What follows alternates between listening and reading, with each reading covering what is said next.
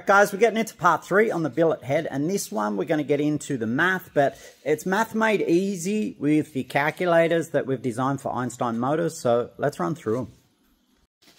Alright, so we're on this side, we've done the bowls, we've cleaned all that area up. We've got a couple of little areas in here that we'll have to improve in version 2, but I was just going to show you how to measure it up. She goes a little there, yep, not bad. So we're going to write that up on the board, and I'll just show you how to calculate the average CSA of a port. That's the shot. So we've basically taken our throat size, our divider size, and we already know our window off our programming. But I'll also show if you struggle with this shape, because even in Einstein's calculator, it only has oval, round, stadium, which is basically 2 radiuses, which I use for the RBs, and then just shift it till I get to where where I know I need to be. The window in this is 1675. So now we'll just plug that data into the calculator, and it'll give us our average cross-sectional area across the port. Right, so we're in the Einstein Motors app, and we're going to go to the gold membership. This is where our twin cam calculators are, and we're going to go to the calculator hub, and we're just going to go down to our twin cam CSA calculator, which is here.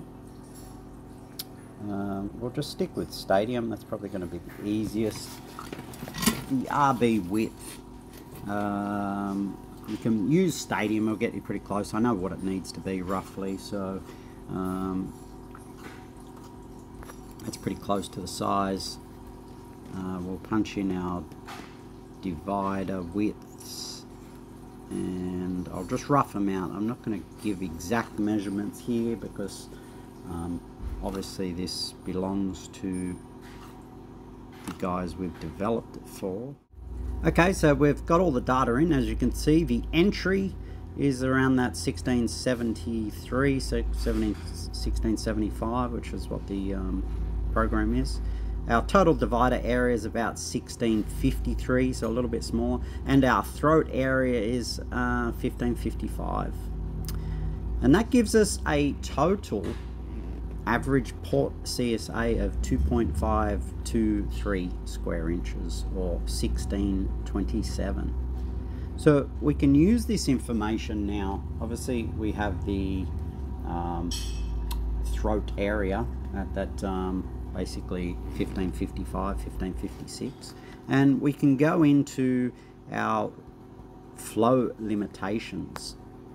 We can put our valve size in, which is around about 1 mil over, a 90 mil throat. We'll leave the flow coefficient to high performance. Actually, before we calculate, our targets are going to be for this version 1 about 325 CFM, and we can see the 1555.97 is bang on target. So maximum theoretical flow out of this head is going to be about that 342 CFM, and even if we crack the 325 for such a low window, that's a basically 95% flow efficiency result, which is not too bad. If we can get that for our first